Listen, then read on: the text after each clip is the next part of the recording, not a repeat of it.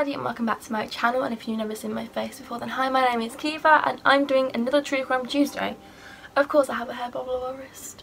I'm actually going to walk down the aisle with a hair bubble on my wrist, I think. So today's video, it's going to be a little bit shorter. This case is insane, I had to do it. There's not much information on it, but I'm not like promising anything, I'm not like saying for certain. But maybe this week you might be getting another true crime video or two. You know, it might be like a two-parter. Wink wink, nudge nudge. So yeah, this video is going to be a little bit on the shorter side, but I'll make up for it, I promise. So this video is about this woman, and I feel like I'm going to butcher out so many like names in this because I'm not Mexican. This woman's name is Juana Barraza, I think that's how you say it. Juana, she was born the 27th of December 1957. I apologise if you can hear that. I think my neighbours just know when I'm filming. And they're like, yeah, let's do all the noise now. I don't even know where I got to. Juana, she was born the 27th of December 1957 in Mexico. And she was born in like a really rural city, which was just north of Mexico City. So she wasn't really like in civilization or anything. So her mother, Justin San Piero, she was not like a very warm person. She just wasn't a great mother. She like wasn't really the mothering type. She didn't really have that many friends, her mother, you know, she wasn't a nice person to anyone. Her mother drank a lot of alcohol and she was pretty abusive when she drank and when she wasn't drunk as well. So Juana did not have the best childhood because she had an abusive mother. So when Juana was 12, Justin decided she just had enough and didn't want a daughter. So she sold her to a man for 3 cans of beer. That doesn't even sound real, does it? Now, this man was also an alcoholic and she basically lived with him for the next 5 years. And she was literally like a slave for this man. Like, she cooked, she cleaned. It was like Cinderella stuff, but in real life. And I just can't imagine the horror she had with this man because, like, obviously when you're sold to a man at the age of 12, it's going to be dodgy. But I just want to put a trigger warning in here because I've got to do it at the start. But yeah, there are talks of sexual assault in this case, so just be wary of that. If you will get triggered in any way, then please just click off the video. He used to sexually assault her. So in this man's care, she got pregnant with her first child and she gave birth to a baby boy. I'm not sure what this boy's name was, but he didn't last very long. So in total she had 4 children, and this is kind of like not just in the care of this man but like with other like men, and this was after she moved out. In total she had 4 children, and this one that she had with this man who she was sold to, he actually died in a mugging when he was very young.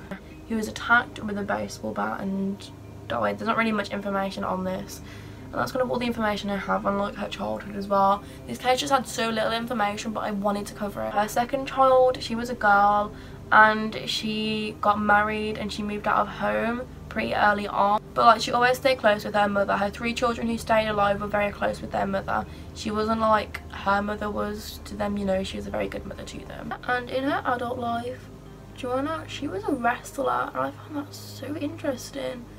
So basically her name translated to the Lady of Silence, and in Mexican this is La Dama de Silencio. Yeah, I told you I'd be butchering Mexican words names. She was actually like a professional wrestler, and like I don't know how popular wrestling is, but like in the wrestling world she had like a pretty good name for herself, so you go girl. And there was this one sort of wrestling that she loved, and it was called Lucha Libre. And this type of wrestling basically was like where you have like kind of the good guy and the bad guy. The good guys, they were called the Technicos, and they kind of like follow by all the rules, you know. They were like the good guys who you would like root for. And the bad guys, their nickname was the Rudos, and they just like didn't follow the rules, they just broke all of them. And she loved this sort of wrestling, so yeah, I'm not really sure if she like did this sort of wrestling, that's what she did professionally, or if she did like a different sort of wrestling. I don't really know much about wrestling. Take a shot every time I say wrestling. But yeah, she really liked this type of wrestling. And like in interviews in the future, she always said that she was rudo to the core, so basically saying like I'm a bad guy to the core, don't follow the rules. So a really great image she's getting for herself here. Obviously she had like a pretty traumatic childhood, and she kind of carried this throughout her entire life, this trauma. Understandable whenever your mother is an alcoholic and you're being abused by her for 12 years and she sells you for 3 cans of beer and you're abused by another man. As you can imagine, she didn't have anything to do with her mother, you know, she hated her with a passion. And in the 1990s, this hatred she had for her mother was overwhelming her, and she kind of started targeting elderly women who kind of resembled her mother in a way. And this is kind of what she was known for. She would go around killing elderly women. Like, have you ever heard of a serial killer just killing an elderly woman? Because I find that mental. Now, with like a lot of serial killers, you know, they murder a lot of people, but a lot of them can't like fully be connected to them. Like, it's kind of thought that they did it, but in a court of law it's not proven. So the very first crime that was like officially linked to her was in 1998, but it's thought that she was killing way before this. And all of her victims were elderly women who lived alone, and they didn't really have much contact with the outside world, so she knew that like they wouldn't really be missed in a way. They were all very vulnerable, very like weak, and she knew they'd be easy targets. And she basically had like this pattern, so she would find like an elderly woman and she'd offer them help with something, you know, like offer them help with cooking or cleaning around the house. And as soon as she found a way to get into the house and kind of gain their trust enough to like be in the house, she would bludgeon them to death. Most of her victims were strangled, but she would also like bludgeon some of them, which is just so violent. Like, these women, obviously when you're elderly, you're a lot weaker, you can't defend yourself. She was literally going after people just for like the power over them, because she knew they couldn't defend them. Now obviously whenever you've murdered someone, you know, you can do what you want in their house because there was no one else living with them. So she would just go around the house robbing the house, and she would also sometimes sexually assault the woman after they died. Police like had no leads. They did not want to believe that there was like a serial killer targeting elderly women, because that would terrify the community. So the public weren't really warned, so the public didn't really know that all these elderly women were being killed.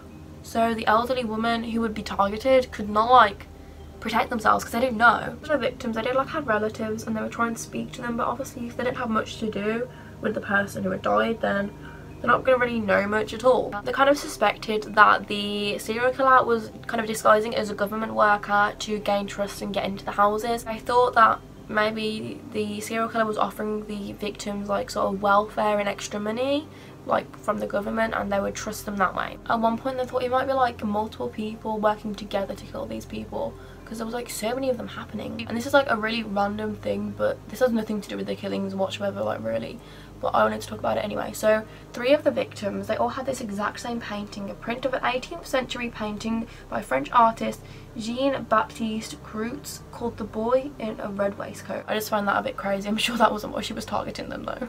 Police believed that the killer was a man who was dressing as a woman, because elderly women were like likely to trust women more, you know. That's kind of what police were thinking. They'd be likely to let a woman into the house more than a man. They didn't really want to believe that a female was capable of killing people like this, because, you know, females are like gentle and all of that. And as well, a lot of the victims had been seen with a woman like before they were reported as dead. Obviously police were looking for a male who was committing these crimes, so this gave Juana the chance to like slip under the radar and commit her crimes without getting caught. And obviously as more murders took place, kind of more reports came in of what people had seen before. Elderly women had been reported dead, and they said it was kind of a masculine looking woman, which confirmed the police's suspicions even more. It was a man, and that it was like a quite large man, and that this man was like wearing a red blouse, and this is what police were looking for. And they kind of drew up like a police sketch and believed it was a man in his 40s or 50s who did not have a permanent job and who would use public transport. And their main kind of suspicion was that the killer was a transvestite, and there was kind of like a lot of transvestite prostitutes in this area, and this is kind of who the police were like targeting most. Now obviously like prostitutes don't really have the best of reputations in this day and age, but in the 90s it was worse. So obviously like police naturally were like, it's going to be a prostitute. And transvestites, you know, they're very misunderstood, and in the 90s it was worse again.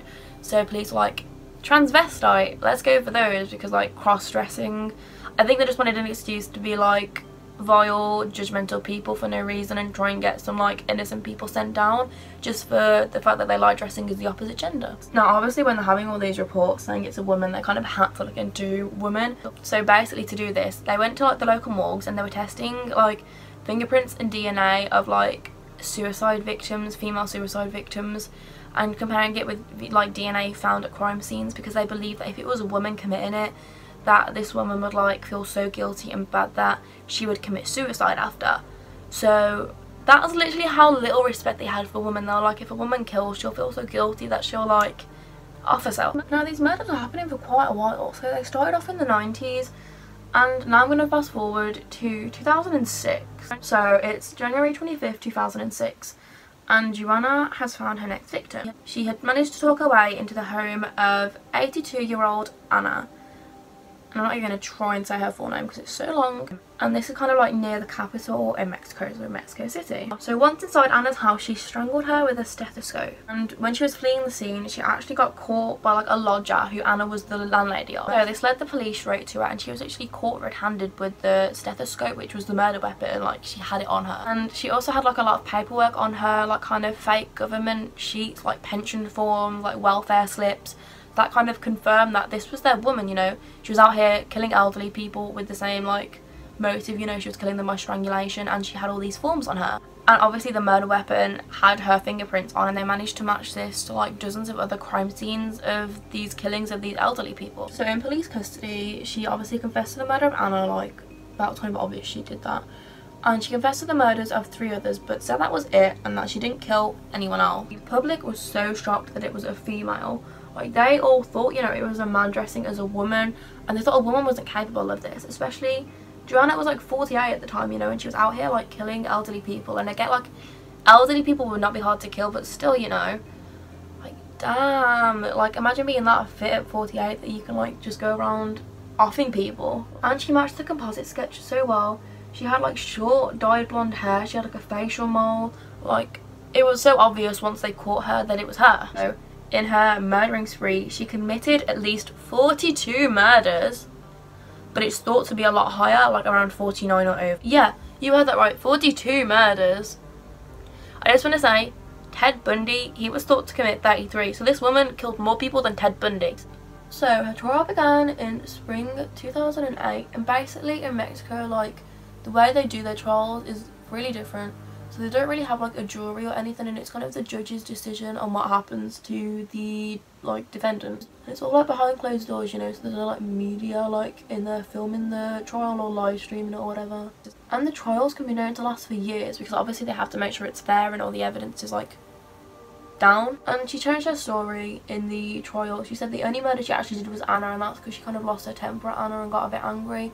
But she said that that was it, you know, she didn't kill anyone else. She told police that kind of whenever she lost it with Ana, it was kind of also like the hatred for her mother came out, and it was kind of like how she was treated in her childhood, like all the anger was being taken out on Ana.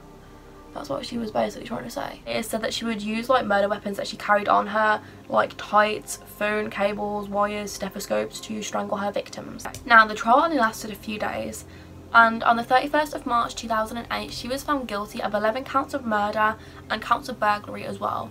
And 11 counts was all they could like formally prosecute her for, but it is widely thought by like police and everyone that she committed at least 42, like I said, probably more than 42, but like they just can't prove that because they don't have the evidence there. She was sentenced to 759 years in prison, so safe to say she will never be getting out of prison. In Mexico, sentences like this are normally like done together, so each murder count should be doing it like at the same time instead of like one after the other, but the minimum sentence for first degree murder is 60 years. So she will never get out of jail. She still claims that she only killed Ana and she was kind of used as a scapegoat because they didn't want to admit to the public that they still had a serial killer. They just wanted to kind of doll her in and that be it. And all her children say that she was like an amazing mother to them. And her 2 youngest children, they were still like living with her at the time of the murders and her arrest. And they went to live with their older sister, the one who I said she moved out when she was quite young and got married. They went to live with her, but all her children still love her and say she's innocent. And it is thought that the reason that she targeted these women is she just lost it thinking about her childhood and how she was treated. I wanted to do the world like a favour and rid the world of these women because she didn't want them to hurt anyone else like her mother had hurted her. So like, it was definitely the childhood trauma, but that also doesn't excuse it. You can't go around murdering people. Like, I get it, she had a rough childhood, but not everyone who has a rough childhood goes out and starts murdering an elderly woman. That's just my opinion. So yeah, I think she's a vile woman. The amount of people that she killed, and she did have a rough childhood, like she couldn't read or write when she was arrested. Like, the world didn't give her the best chance at succeeding when she was born, but she could have done a lot more with her adulthood than become a wrestler and kill people. But yeah, that's all I have in this video. If you enjoyed it, give it a thumbs up, like, comment, subscribe, And let me know if you're excited for our 2-part true crime special coming this week hopefully. And yeah, I will see you in the next video.